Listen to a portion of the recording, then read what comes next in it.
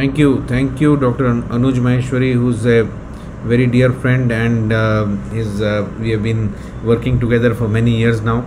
So I thank him for the kind words of introduction, and I congratulate Dr. Rutul, Dr.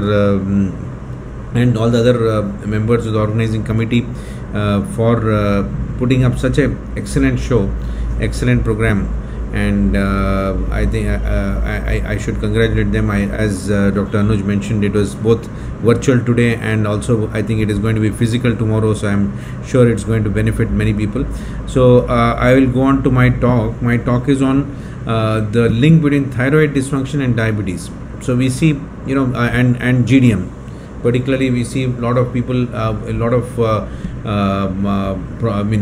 women having these two problems, because both of them are independently very common endocrine problems. That is, both gestational diabetes, we have been hearing about it, and we also know that thyroid disorders are also equally sort of common in pregnancy and have a significant impact on the outcomes of pregnancy.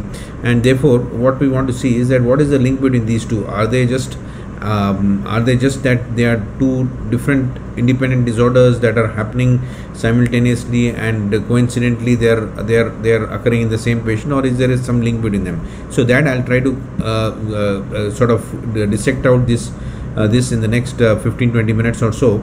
So if you look at the prevalence of I don't need to do this, because this has been discussed a lot of times now, that diabetes in pregnancy is very common.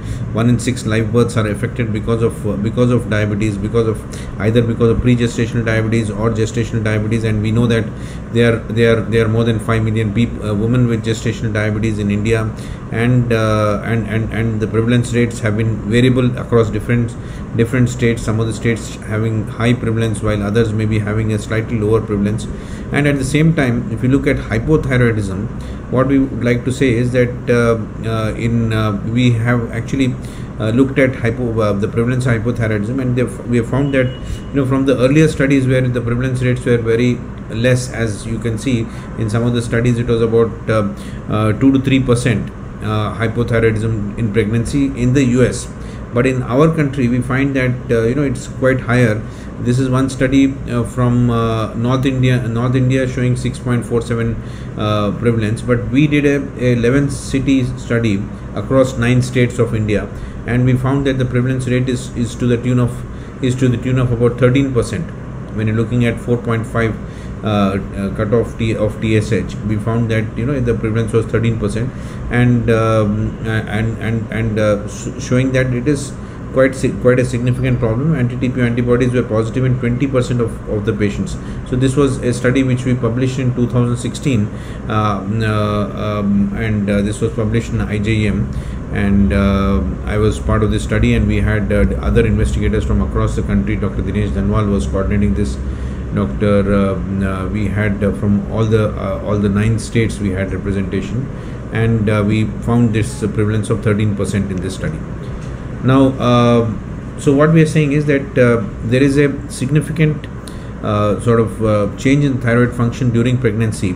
There is, because of the fact that there are hormonal changes that happen in pregnancy. There is increase in estrogen levels. There is increase in the peripheral metabolism of thyroid hormones, and because of the and also the other important thing that happens in early pregnancy is that there is increase in HCG levels. HCG has a similarity in the structure with TSH, and that causes suppression of the TSH values, but there is also stimulation of the T4 levels. And there is also, in addition to that, there is increase in plasma volume, and so because of this, there are changes happening because of the increased estrogens. There are increase in thyroid binding globulins, because of which there is increase in the total hormones, that is total T3 and total T4, but the free hormones will remain normal. And there is a transient decline in TSH in the first trimester because of the increase in HCG levels. And similarly, there is this increased peripheral conversion of T4 to T3, and so this happens because of placental dehydrogenase also that is there. So all in all, there is increased demand for thyroxine in pregnancy. Thyroid metabolism in pregnancy, the maternal requirement for thyroid hormones increases, and even in the first part of pregnancy, in the first few weeks of pregnancy itself, and later on the fetal thyroid starts functioning from the 10 to 12 weeks, and then probably the requirement is not as much as is there in the first 10 weeks of pregnancy.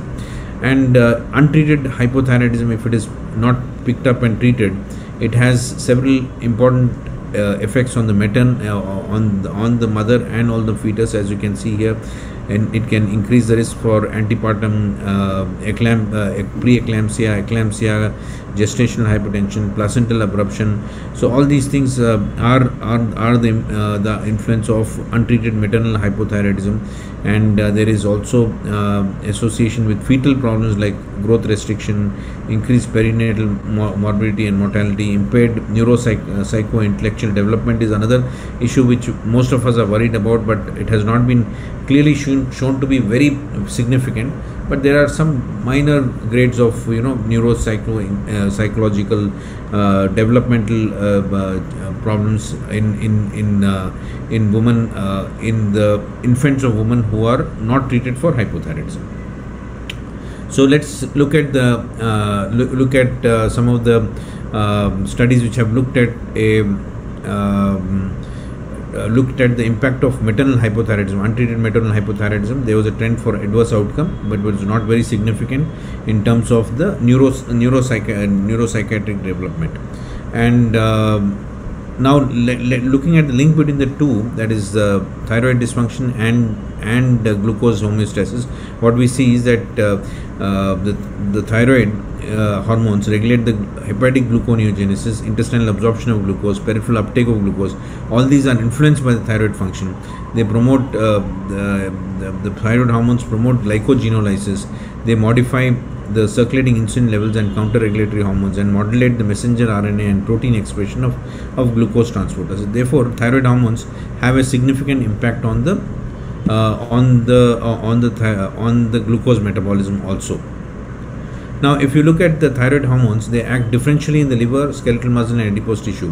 They oppose the actions of insulin in some of the tissues, while they synergistically act with insulin in the other tissues. So, as you can see here, in women who are euthyroid, you can see that there is an effect on the glucose increases the sort of, while the glucose has a stimulatory effect on the beta cell production of insulin. Thyroid hormones also have a complementary effect on that. They also influence the peripheral insulin resistance through influencing the GLUT4 activity. So thyroid hormones have a significant influence on the glucose metabolism. So is the link purely coincidental? Since we are seeing this relationship in the pathophysiology of these two problems, there is probably something more than just being coincidental. So some studies have found no clear association between GDM and thyroid dysfunction, while other studies have shown that there is that hypothyroxanemia or low thyroid hormone levels or hypothyroidism is clearly more common among patients with GDM. So this is what some studies have shown, and some other studies have shown that hypothyroid patients are at higher risk of GDM also. So both these may interact, may correlate. I mean, the prevalence of these problems may correlate because those who are having hypothyroidism, they tend to have higher risk of developing GDM also.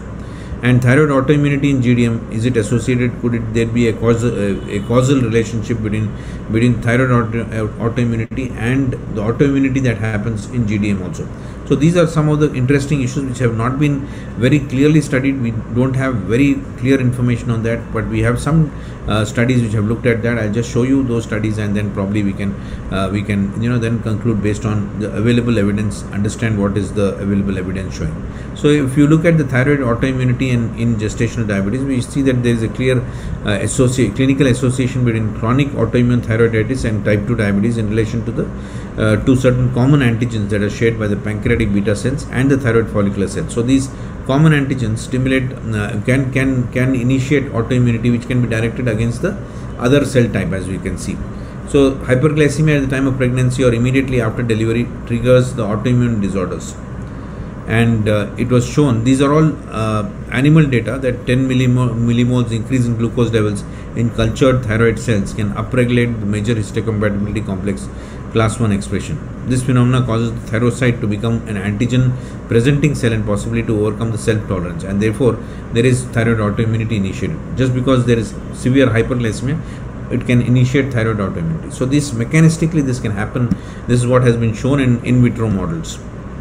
And so we can see this interesting study which was looking at gestational diabetes and thyroid autoimmunity. This was an Italian study where what they did was they looked at 4 groups of individuals, 91 subjects in group 1. They were GDM pregnant women, non-GDM pregnant women. In the second group B1 had post-GDM women, and group B2 had healthy mothers. They studied thyroid autoimmunity by measuring the thyroid 3PO antibodies, the TG antibodies, the TSH receptor antibody positivity, and thyroid dysfunction. They looked at thyroid dysfunction, whether it was TSH was less than 0.4 or more than 4.2, or the combination of these. And what they found was that there was no difference for both thyroid function and prevalence of autoimmune disorders during pregnancy. A significant increase in thyroid autoimmunity was seen in women previously affected by gestational diabetes. So as you can see, those who had gestational diabetes, as we discussed in the previous slides, there was an increase in thyroid autoimmunity, and the increased prevalence of thyroid autoimmunity was not associated with the development of impaired glucose metabolism after pregnancy. So probably it has whether the GDM itself had an impact, or was it an inherent abnormality in these women, was not clearly made out in this study. So the other studies who have looked at there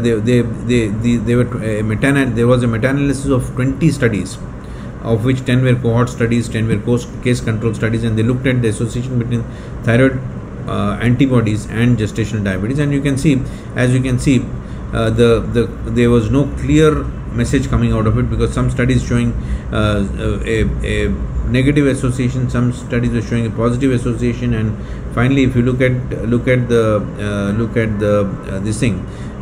final summary out of this, what we find is that overall, if you see the result, there was a 12% increase, you can say, in the prevalence of thyroid antibodies amongst women with GDM. And if you look at thyroid antibodies and risk of gestational diabetes in euthyroid pregnancy, so what we can see is that again we can see that there is a slightly increased risk of gestational diabetes mellitus in euthyroid pregnancies.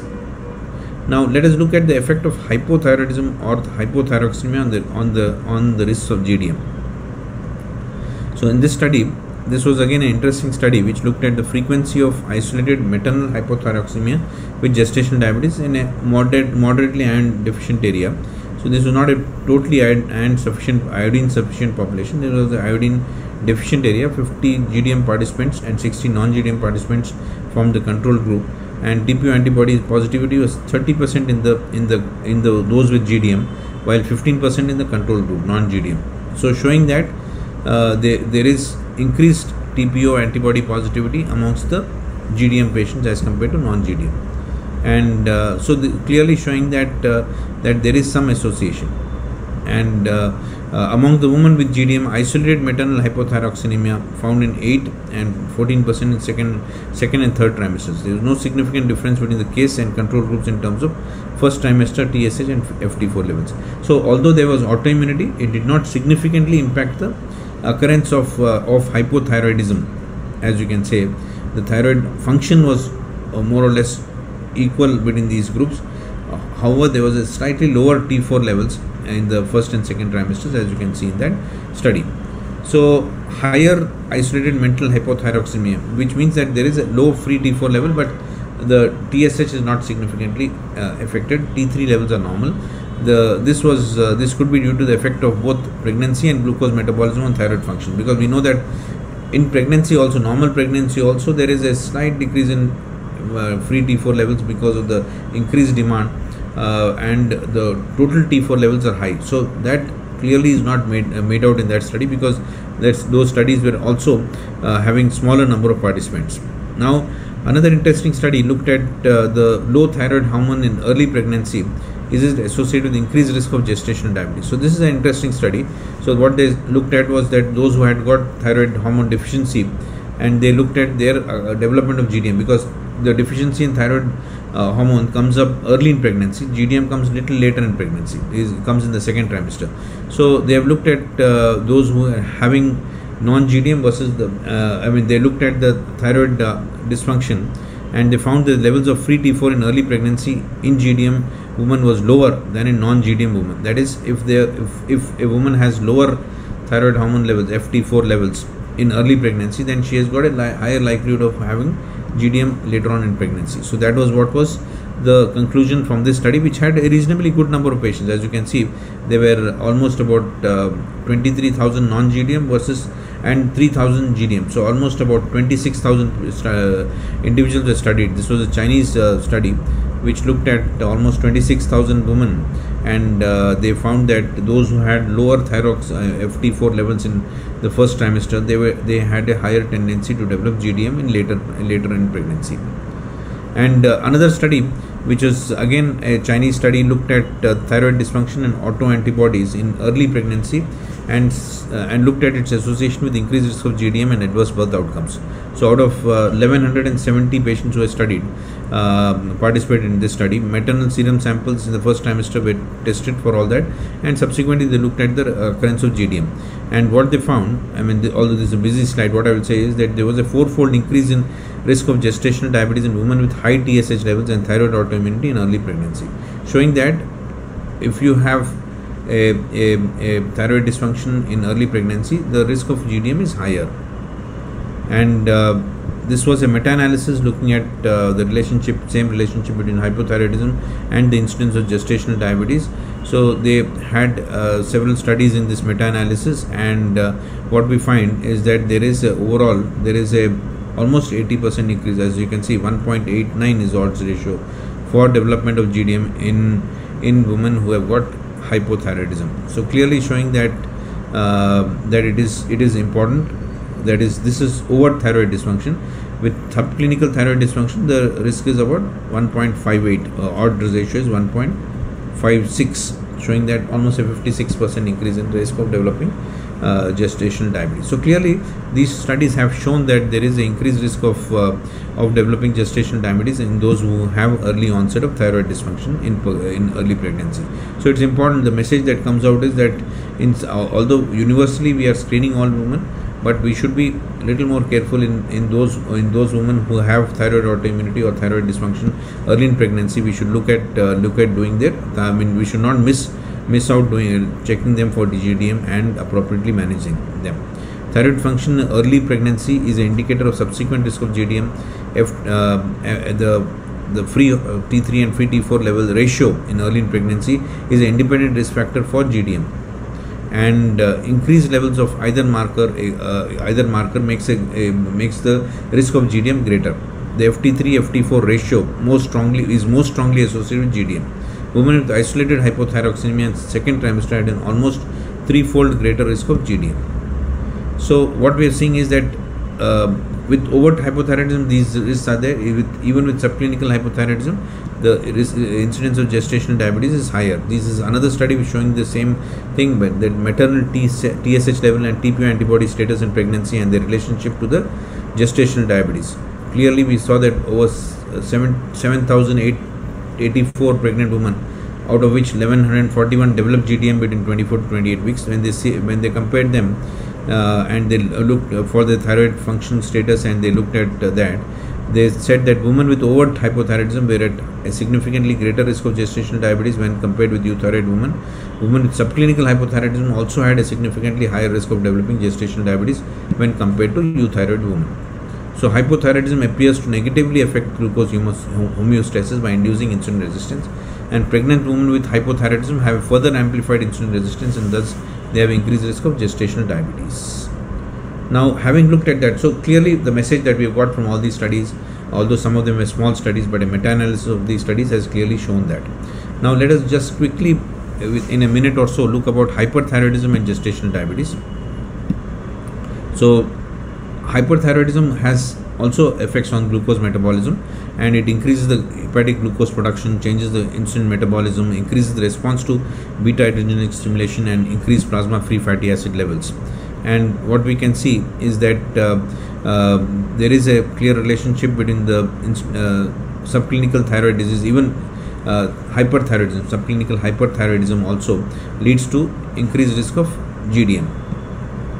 As you can see that subclinical hyperthyroidism, the odds ratio for GDM, as you can see, hyperthyroidism, subclinical hypothyroidism is increasing the risk, whereas hyperthyroidism, subclinical hyperthyroidism is decreasing the risk. The incidence of gestational diabetes increases from subclinical hyperthyroidism to euthyroid to subclinical hypothyroidism.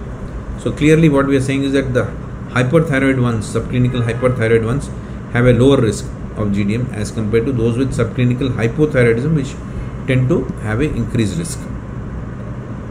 So we are seeing that there is a connection between GDM and hyperthyroidism also, and hypothyroidism, which we have already discussed. Studies are showing conflicting results on the risk of gestational diabetes with hyperthyroidism. Few studies have found no association, but some have shown a negative association and some have also shown a positive association. So this is something which was not very clearly, although one of the studies which I showed, which showed this clear association, other studies have been having conflicting results. So we'll not keep that as an important factor, but subclinical hypothyroidism and overt hypothyroidism clearly have an increased risk of gestational diabetes. Now with gestational diabetes there is a higher risk of postpartum thyroiditis also. That is another link between the two. So with this I'll summarize, because we are running out of behind schedule. So I'll restrict my time and summarize by saying that conflicting results among various studies may be due to patient selection methods, inter-assay variability, and different number of participants in each study. There is need to carry out a universal screening for thyroid dysfunction among pregnant women in the first trimester, and this is this is something which we have been recommending in our country, that we should do this. And similarly we are also recommending that all women should be screened for gestational diabetes. So finally I would summarize by saying that thyroid dysfunction is common in gestational diabetes. Both subclinical and overt hypothyroidism are associated with higher risk of gestational diabetes. In the presence of thyroid autoimmunity and thyroid dysfunction during pregnancy, women should be followed carefully in subsequent pregnancies for development of gestational diabetes mellitus. Though hyperthyroidism increases glucose intolerance, studies are inconsistent over its association with GDM. GDM may increase the risk of postpartum thyroiditis also. So these are the important associations that you should keep in mind. So with that I'll conclude and I'll stop sharing my screen. I'll be happy to answer any questions if there are.